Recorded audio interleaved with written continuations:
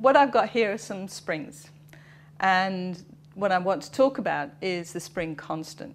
Now, a lot of people think that the spring constant depends just upon what the spring is made out of and what its diameter is.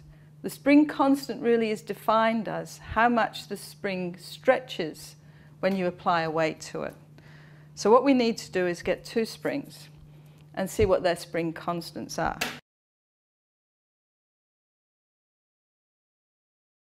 Now we need to apply the same weight to both of them, and our able assistant will put bulldog clips on the bottom of them.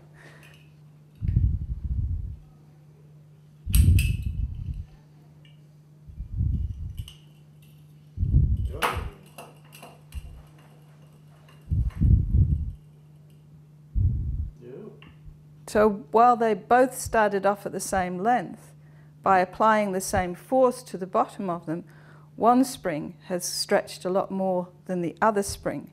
So therefore, it has got a smaller spring constant. Because we've got a larger distance, smaller spring constant, same force. F is equal to kx. Good.